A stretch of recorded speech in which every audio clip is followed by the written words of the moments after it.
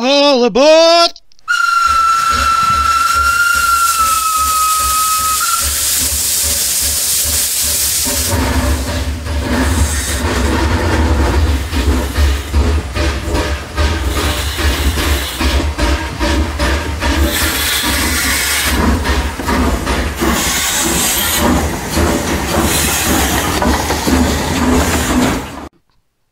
Hello and welcome to today's edition of Shaky Hand's Shed, where we'll be taking the Hornby Railways, Great Western Railway R041 Pannier tank from its non-original.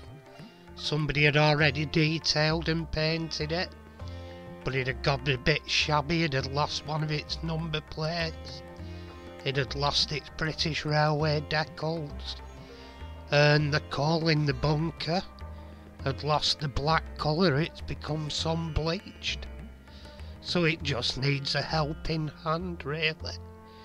It's a nice loco as is, but it'll be nicer.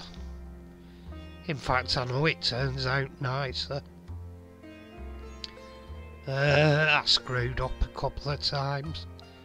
I've lost a couple of XO4 motors through trying to clean and polish the commutator, so I think in future I'll be more careful. I'll buy a couple users, buy a couple of spares replacements off eBay, and here I'm just taking off the body, ready to... I stripped it down. It's been stripped down and oiled and stuff, so it's had some attention as well. A little bit of a service, but my main aim on this really, it was already a runner. I've only made it a little bit smoother. My main aim was to clean it up, touch paintwork up, re-decal and put the new nameplates, number plates on.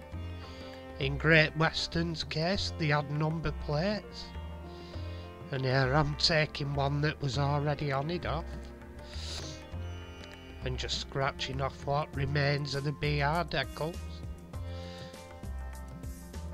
both sides, and this bit revealed the green paint underneath, so it required a touch up later. Here I am taking the motor out, and they're a good rock steady motor. I've just been clumsy and it's stuff I won't do again. I'll just use a glass fibre pen in future. I tried polishing the commutator with Autosol and my mini Dremel with a polishing mop on, but it didn't work, so I'd avoid that. I think in future I'll just use the glass fibre pen. I had one, I had no excuse, it was just something I tried. But here I'm polishing the connecting rods up because they had a bit of dirt and rust on. Then later on, after that, I put it through, after I'd done that and I'd washed it off with, here I'm washing it off with methylated spirits, and after that it went for a hot rinse off in hot water, then was left to dry before oiling. And here, this is the part where I'm putting the chassis back together. Starting to look the part again. I've put a new motor in it, and here we are, just test running the motor. Give it a quick test and run sweets again.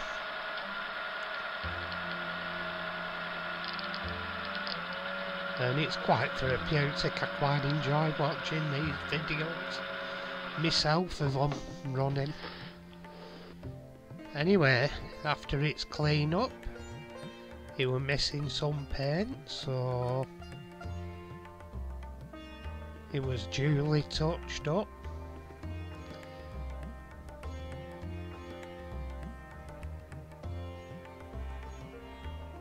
And the other side.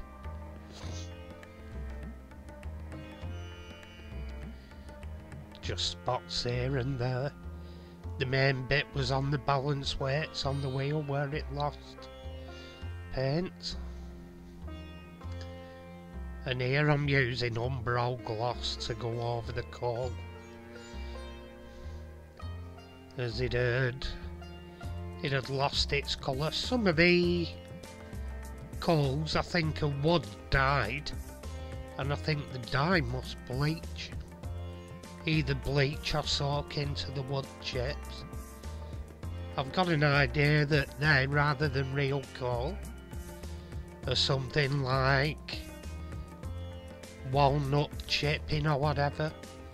It'll be with nut husks chips anyway. And there I'm gluing on the... I'm super gluing on the chimney cap so it's not lost. And here we're cutting down the new plates to go on. And here's the part where I dab a bit of super glue on and put the plate down.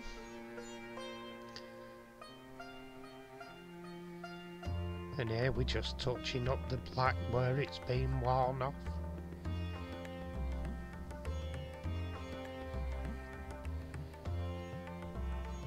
In areas where the black paint has worn off, touching it up again so it looks tidier.